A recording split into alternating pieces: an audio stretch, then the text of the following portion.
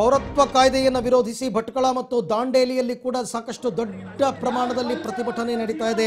ತಂಜೀಮ್ ನೇತೃತ್ವದಲ್ಲಿ ಪ್ರತಿಭಟನೆ ನಡೀತಾ ಇದೆ. ಭಟ್ಕಳ ಮತ್ತು ಮತ್ತೊಂದು ದಾಂಡೇಲಿ, ಭಟ್ಕಳ ಮತ್ತು ದಾಂಡೇಲಿ ಭಾಗದಲ್ಲಿ ನಡೀತಾ ಇರತಕ್ಕಂಥ ಮುಸ್ಲಿಮರ ಬೃಹತ್ ಪ್ರತಿಭಟನೆ, ತಂಜೀಮ್ ನೇತೃತ್ವದಲ್ಲಿ ನಡೀತಾ ಇರತಕ್ಕಂಥ ಪ್ರತಿಭಟನೆಯಲ್ಲಿ ಸಾವಿರಾರು ಸಂಖ್ಯೆಯಲ್ಲಿ ಅಲ್ಲಿನ ಮೈದಾನದಲ್ಲಿ ಜನ ಸೇರಿದ್ದಾರೆ.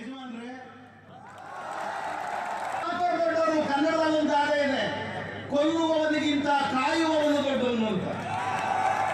ನೀವು ಕೊಲ್ಲೋರು आजादी आजादी आजादी आजादी अंबेडकर वाली आजादी गांधी हमारा है हमारा है हमारा है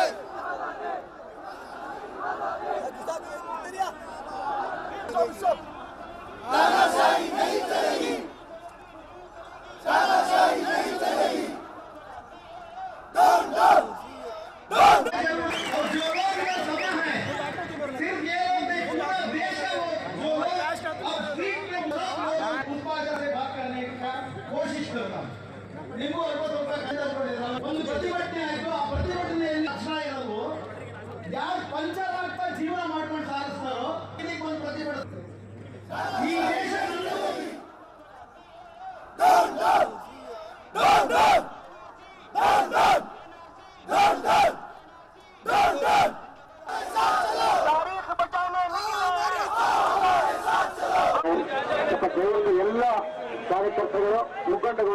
ಬೆಂಗಳೂರು ಹೊರತುಪಡಿಸಿದಂತೆ ಒಂದು ಕಡೆ ಚಾಮರಾಜನಗರ, ಮತ್ತೊಂದು ಕಡೆ ಭಟ್ಕಳ, ದಾಂಡೇಲಿ, ಈ ಎರಡೂ ಜಾಗಗಳ ಪ್ರತಿಭಟನಾ ದೃಶ್ಯಾವಳಿಗಳನ್ನು ತಾವೀಗ ನೋಡ್ತಾ ಇದ್ದೀರಾ. ಚಾಮರಾಜನಗರದಲ್ಲಿ ಇವತ್ತಿನ ಪ್ರತಿಭಟನೆಗೆ ಪೊಲೀಸ್ ಇಲಾಖೆಯಿಂದ ಪರ್ಮಿಷನ್ ಇರಲಿಲ್ಲ. ಆದರೆ ಪರ್ಮಿಷನ್ ಇಲ್ಲದಿದ್ದರೂ ಕೂಡ ಸಾವಿರಾರು ಸಂಖ್ಯೆಯಲ್ಲಿ ಜನ ಜಮಾವಣೆಗೊಂಡು ಪ್ರತಿಭಟನಾ ಸ್ಥಳದತ್ತ ತೆರಳುತ್ತಾ ಇದ್ದಾರೆ. ಪೊಲೀಸರು ಕೂಡ ಸಾಕಷ್ಟು ಸಂಖ್ಯೆಯಲ್ಲಿ ನಿಯೋಜನೆಯಾಗಿದ್ದಾರೆ.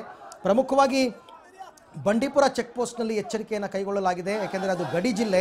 ಕೇರಳ ಭಾಗದಿಂದ ಪ್ರತಿಭಟನಾಕಾರರನ್ನು ಕರೆಸುವಂತಹ ಸಾಧ್ಯತೆ ಇದೆ ಅಥವಾ ಅವರೇ ಬರತಕ್ಕಂಥ ಸಾಧ್ಯತೆ ಇದೆ. ಹಾಗಾಗಿ ಪ್ರತಿಯೊಂದು ವಾಹನ ತಪಾಸಣೆ ಮಾಡಿ ಆ ರೀತಿ ಯಾರಾದರೂ ಕಂಡು ಬಂದರೆ ಅವರನ್ನು ವಾಪಸ್ ಕಳಿಸುವಂತಹ ಕೆಲಸಗಳು ನಡೀತಾ ಇದೆ. ಚಾಮರಾಜನಗರ ಜಿಲ್ಲಾ ಕೇಂದ್ರದಲ್ಲಿ ಪ್ರತಿಭಟನೆ ಜೋರಾಗ್ತಾ ಇದೆ.